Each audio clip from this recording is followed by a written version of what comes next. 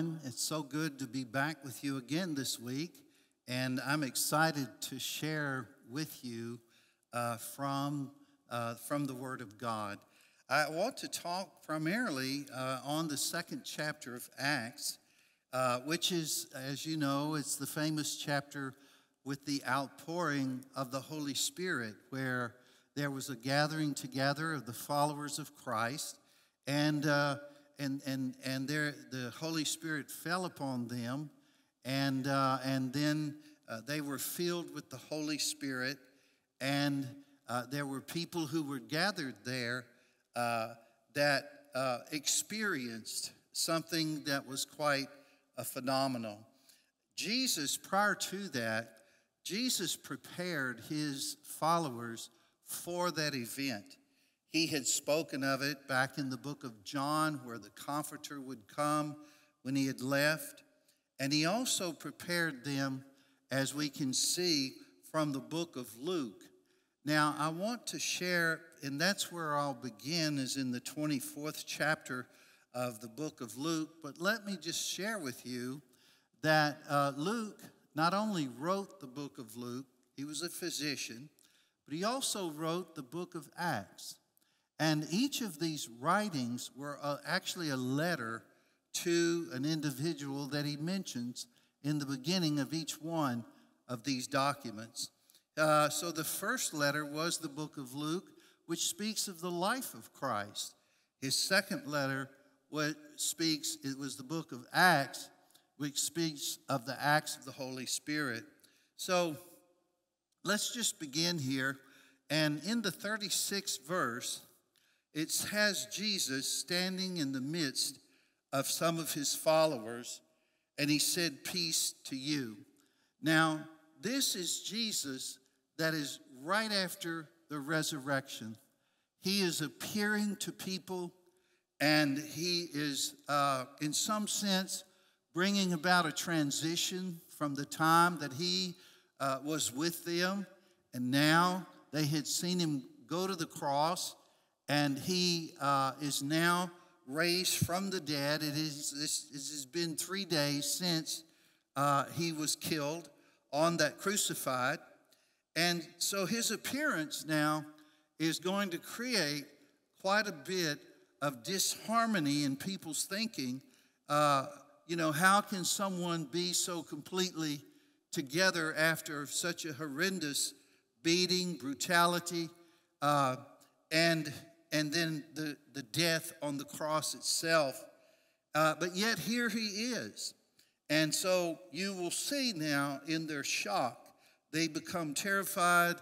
They think he's a ghost and he's going to prove himself that he's not. So let me begin in verse 36. Now, as they said these things, Jesus himself stood in the midst of them and said to them, "Peace to you." But they were terrified and frightened, and supposed they had seen a spirit. And he said to them, "Why are you troubled? And why do doubts arise in your hearts? Behold, my hands and my feet, that it is I myself. Handle me and see, for a spirit does not have flesh and bones, as you see as I have." So it's such a shock that it's hard to believe there could be a physical resurrection. Certainly it has to be his spirit, but no, he's physically there.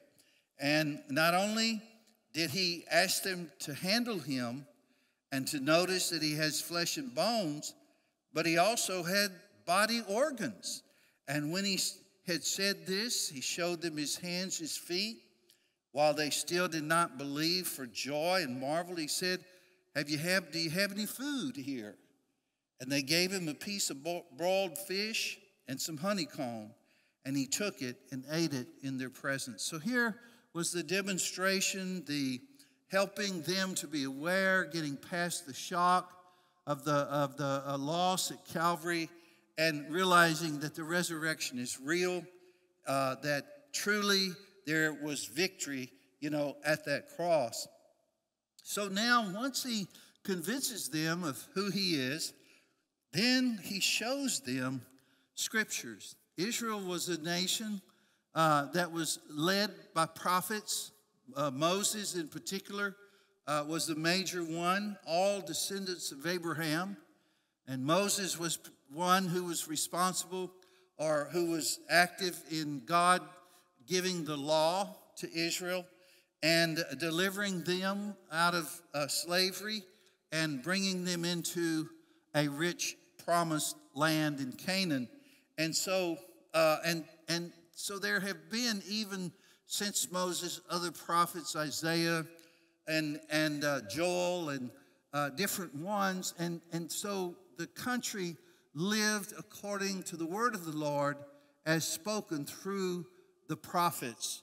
And prophetic words were considered even as the voice of God. And even as they are today, the written word of God is that voice still speaking into our days. And here we see where Jesus says to them in verse 44, "These are the words which I spoke to you while I was still with you, that all things must be fulfilled which are written in the law of Moses and the prophets and the Psalms concerning me." And so he opened their understanding that they might comprehend the scriptures. So now they're able to understand and comprehend messages that prophesy the events that they are seeing in their lives. And so he goes on to say, "It is written, and thus it was necessary for Christ to suffer and rise from the dead on the third day." If you remember, he had said that the sign that God would give would be as the sign of Jonah, who, as Jonah was 3 days in the belly of the fish, so shall the Son of Man be 3 days in the belly of the earth. And so then he says, "And repentance and remissions of sins should be preached in his name to all nations, beginning at Jerusalem." And of course, the preaching of the name of Jesus is continuing even in our day as it began back then.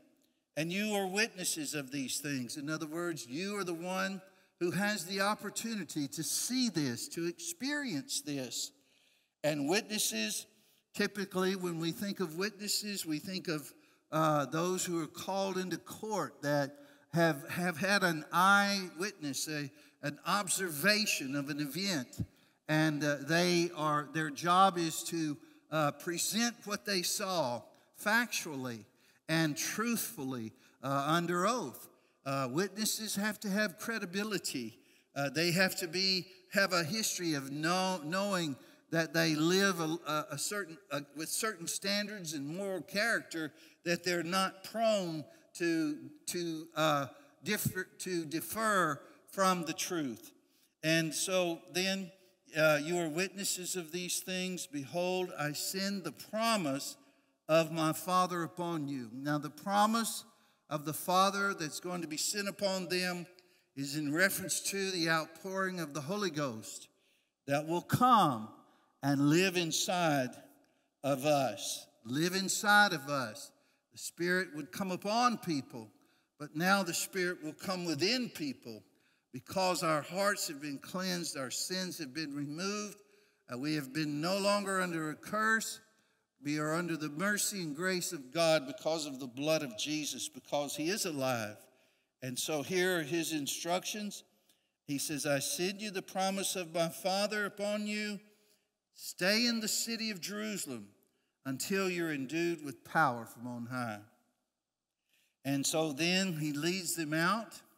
As far as Bethany, he lifts his hands, blesses them. And while he was blessing them, he departed from them into heaven. And they worshiped him and returned to Jerusalem with great joy and were continually in the temple praising and blessing God. And so here we see now how Jesus has given them the instructions to go and to gather in the upper room. And so here they are in the upper room. And if you look with me in the book of Acts, and I want to go ahead and go directly to the 2nd chapter of Acts, and we'll look at the first verse. It says, when the day of Pentecost had fully come, they were all with one accord in one place. And these are the same ones now that Jesus had spoken to, had told them to gather in the upper room.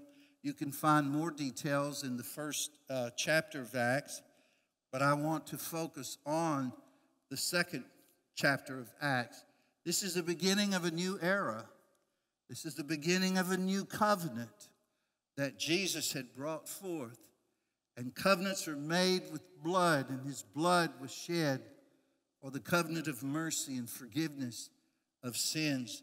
That our relationship with God has been reconciled through this atonement, that we have been delivered from the bondage of our sins and brought forth into the sanctification of his blood and the sacrifice that he has made. And so we are now able to receive that which comes from God, which comes from above. And this is what's happening here. Verse 2, suddenly there came a sound from heaven as of a rushing mighty wind. So they heard something, and it sounded like wind, and it filled the whole house where they were sitting. And then they saw something. There appeared to them divided tongues as of fire, and each one sat upon them, and they were filled with the Holy Spirit and began to speak with other tongues as the Spirit gave them utterance. So here's a supernatural phenomena, experience that is taking place. And then it goes on to talk about particularly the impact of these languages, because there were, in verse 5, it talks about that there were many people who spoke from other nations who spoke in many languages. And they were dwelling in Jerusalem. And so it says, verse 5, they were dwelling in Jerusalem, Jews, devout men from every nation under heaven. And when this sound occurred, the multitude came together and were confused because everyone heard them speak in his own language. So here these people are from all different nations, and they have different languages that they speak. And there are these people who are gathered in an upper room who hear a sound and see tongues of fire, and they begin to speak in other languages, unknown tongues to them. Yet the people who have gathered are able to understand what's being said, each in their own language. And so this is that experience. So they were amazed. And they said to one another, look, are not all these who speak Galileans? In other words, these people who are speaking are from one language, yet they are speaking in different languages. Verse 8, and how is it that we hear each in our own language in which we were born? And it goes on and lists a whole different areas that they're from. And so then it goes on to, so it talks about the areas that they were from: Arabia, Cyrene, Cretians, Medes, just many, some I can't even pronounce. But in verse 11, Cretians and Cretans and Arabs, we hear them speaking in our own tongues the wonderful works of God. So here's what they're talking about. They're talking about the wonderful works of God, and they're speaking Galileans, but they're speaking in languages that others are hearing in their own language, and it's about the marvelous works of God.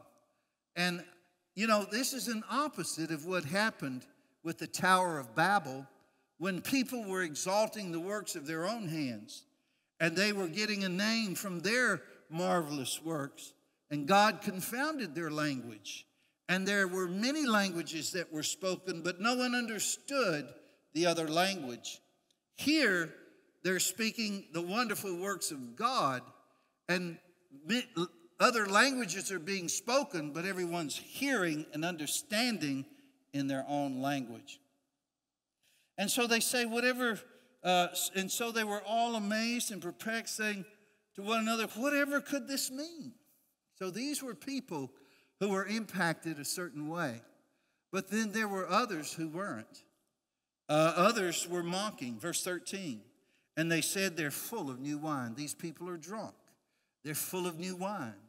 So some wondered what this meant because it shocked them, because they heard him speaking the wonderful works of God. If you're drunk, you're really not going to be, doing that. But anyway, it looked as though they were full of new wine. And Peter now stands up in verse 14. And when Peter stands up, he wants to give them an explanation of what is taking place. Now, Peter had been told, he was among those who were there when Jesus was raised from the dead. And his eyes were open to the scriptures. And he knew that this was a prophetic fulfillment because Jesus had showed them. And we read it in Luke's last chapter where Jesus explained to them and gave them understanding as to what the prophetic words meant in the Old Testament, the Psalms, the books of the law, and the Proverbs, all those Old Testament and the prophets. And so Peter had a revelation of what was going on. He had an understanding of what was going on because the Lord had made it clear to them even before he came after he was raised from the dead, that the Comforter would come. So Peter is going to now explain what's happening here. And so Peter standing up, verse 13, with the 11, that is the 12 apostles, so the 11 represent the other apostles, so all 12 of them were there, raised his voice and said to them, men of Judea and all who dwell in Jerusalem, let this be made known to you and heed my words. And verse 15 is a very famous verse of Scripture out of this second chapter of Acts. He says, for these are not drunk, as you suppose, since it's only the third hour of the day. But this is what was spoken by the prophet Joel. And so now he's speaking from the prophet Joel. And you can look this up in Joel chapter 2, verses 28 through 32, if you wish. And so here's what he's reading out of Joel in verse 17. And it shall come to pass in the last days, says God. In the last days, says God. Second chapter of Acts is now talking to us about the fact that we're in the last days. It shall come to pass that in the last days, says God, that I will pour out of my Spirit on all flesh, and your sons and your daughters shall prophesy, and your young men shall see visions, and your old men shall dream dreams. And on my men servants and on my maid servants I will pour out my Spirit in those days. And they shall prophesy, and I will show wonders in heaven above, all signs in the earth beneath, blood, fire, and vapor of smoke. And the sun shall be turned into darkness, and the moon into blood. And before the coming of the great and awesome day of the Lord, and it shall come to pass that whoever calls upon the name of the Lord shall be saved.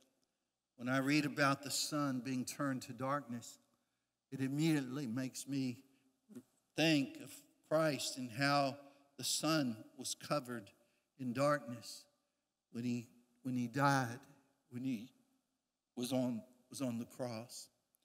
And so Peter is making it clear This is a new time and a new season. We're not going to just hear from this one that's a prophet, such as an Isaiah and such as an Ezekiel, but we're going to hear God's voice from many other places because God is pouring out his Spirit upon all of us who are here. I can hardly speak about this without weeping. It's just really overwhelming to think how magnificent of a gift that God gave. He gave himself. He is the Holy Spirit. He is the Son. He is the Father. And here, this is pouring out, Peter explaining. And he explains not only what's happening, but he explains what took place for this event to come forth. So verse 22, men of Israel, hear these words. Jesus of Nazareth, a man attested by God to you by miracles, wonders, and signs, which God did through him. How clear can that be? Which God did through him. It didn't say he did them because he was God. He said God did those things through him to show clearly that he was sent by God and he was supported. He was God's Son in this earth. And then it says God did through him in your midst, as you yourselves also know, him being delivered by the predetermined purpose and foreknowledge of God, you have taken by lawless hands, have crucified and put to death. So now he's saying that this death and crucifying that the Jews had done, he's speaking to the Jews, and they could not literally do it, but they pressured Pilate into doing it. He wanted to get out of it. He did not see that he did not see that the consequence was a product or was a reward or, a consequence for something that needed death. Jesus was innocent. And he knew because his wife had a vision or a dream, and she told him, this man is innocent. And Pilate didn't want to kill him, and so he sends him to Herod. And Herod sends him back. And, well, that's another, story or a part of this story. But basically, Peter is pointing the finger where it truly lands, that it was the hierarchy of Israel, and that is the priests and those who were responsible for having him crucified. But he says to them, God already preordained it. He preordained it. And he says, whom God raised up, having loosed the pains of death, because it was not possible that he should be held by it. And now he's speaking and defending his report, again with another prophetic. The earlier one was the prophet Joel, and now he's speaking from what David had said. And you can find this in Psalm 16, 8 through 11. He says, I foresaw the Lord always before my face, for he is at my right hand that I may not be shaken. Therefore my heart rejoiced, and my tongue was glad. And moreover, my flesh also will rest in hope, for you will not leave my soul in Hades. So here, Peter is pointing out, by revelation that has been given to him through Jesus Christ when his eyes were opened, And Jesus instructed them in the scriptures and how they pointed to him.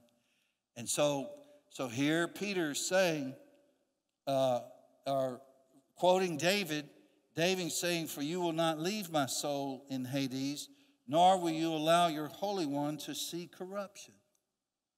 Now, so you have made known to me the ways of life, and you will make me full of joy in your presence. So David saw corruption. Peter's going to point that out. You can go to David's grave, and he's in it. But Jesus did not see corruption. And he was not left in the belly of the earth. And so, verse 29, "Men and brethren, let me speak freely to you of the patriarch David. He's both dead and buried, and his tomb is with us to this day. Therefore, being a prophet, and knowing that God has sworn an oath to him, that of the fruit of his body, according to the flesh, he would raise up the Christ to sit on his throne." All right.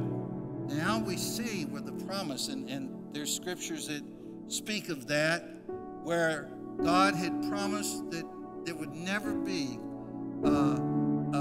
it would always be his heir will be upon the throne forever. And that is the Christ. And this is the fulfillment of that promise. And Peter knew this because his eyes were open to understand those prophets when they were speaking of Christ and what they meant. And he, according to the flesh, he would raise up the Christ to sit on his throne. And he, foreseeing this, spoke concerning the resurrection of Christ, that his soul was not left in hell or Hades, nor did his flesh see corruption. This Jesus God has raised up, of which we are all witnesses. Remember, Jesus said, "You're all witnesses. You all see, I have been raised. Touch me. This is not a spirit. Give me something to eat." And now here is the evidence of the scriptures. Sit down with me. Let me show you what has been written and prophesied, preordained, pre-told, even the cross. All of that is the plan of God to bring salvation. The same God who brought the curse is the same God who fulfilled the curse. And therefore, we are no longer under it. This is big news. And Peter is announcing it. And he's announcing it from revelation knowledge. The same Peter that denied him 3 times. And yet the same Peter that was called by the resurrected Christ into ministry 3 times. Do you love me? Yes. Do you love me? Yes. Do you love me? Yes. Feed my lambs. He called him to speak. And this says, and then he goes on to say, therefore being exalted to the right hand of God. Now he's saying where Jesus is. He actually saw him go up into heaven. Therefore being exalted to the right hand of God, and having received from the Father the promise of the Holy Spirit, he poured out this which you now see and hear. This is that promise. This is that outpouring of the Holy Spirit. This is heaven touching earth. This is God releasing his presence. And from the heart of his grace, rather than the wrath of his judgment. And then goes on to say, therefore being exalted to the right hand of God, and having received from the Father the promise of the Holy Spirit, he poured out this which you now see and hear.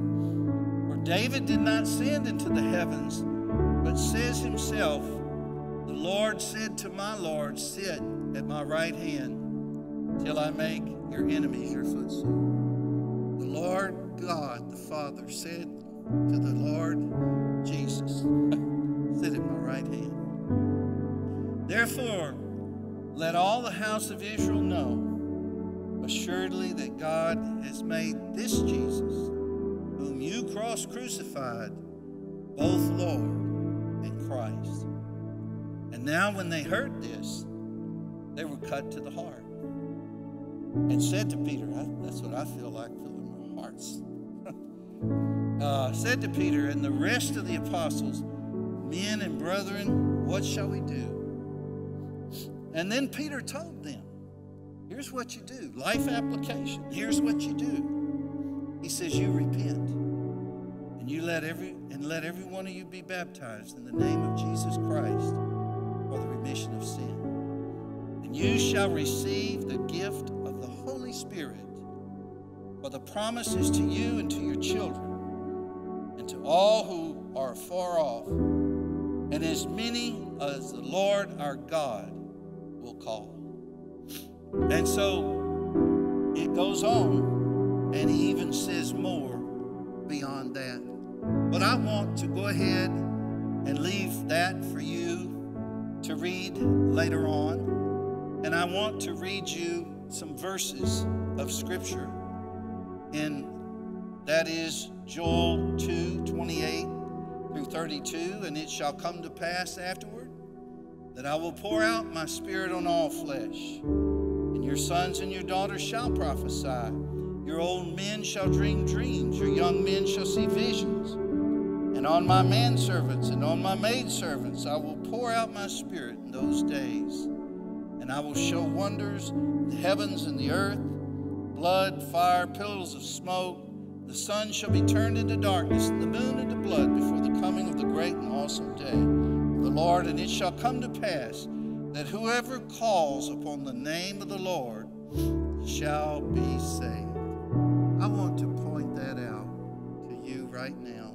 There may be some of you who are listening, and as you have heard the teaching about Christ and the promise of the Spirit and the Holy Spirit coming, and then it says here, for whosoever shall call upon the name of the Lord shall be saved. If you're here listening tonight and you don't know Jesus Christ, it's not very hard to do so. All you have to do is call upon the name of Jesus to be saved. Ask him to come into your heart. Pray this prayer with me. Just say, Lord Jesus, I don't know you, but I want to. I'm asking you to come and come into my heart, to fill me with your Spirit. I am so sorry for the things that I have done that are against you. I want to make you Lord of my life, and I want to be a follower of you and your truth. And I pray this sincerely in Jesus' name. Amen. If you have spoken that prayer tonight and you were sincere about it, God is doing something inside of you. And it would be so important for you to share this experience, this moment that you're having with someone who you know would appreciate it. And do as Peter had commanded. From this moment of repentance and this moment of salvation, follow Jesus in baptism. And go to a church and receive baptism. And then dedicate your life to be a follower of the Lord Jesus Christ by getting into a church or Bible studies and individual prayer time and individual study in the Word of God. I want to do what I generally do in closing with each and every one of you, and that is I want to pray God's blessings, that God will bless you with the blessing of Abraham, that he will bless your finances. He'll cause you to be the lender and not the borrower. He'll call you to be the head and not the tail. And that your children will be blessed and taught by God himself. And they shall have favor with those who are in authority with them. And there shall be a governing of the influence that they receive, but it will be the influence of the Almighty. Well, may his face shine upon you and his Spirit rest upon you, and I'll be looking forward to seeing you again in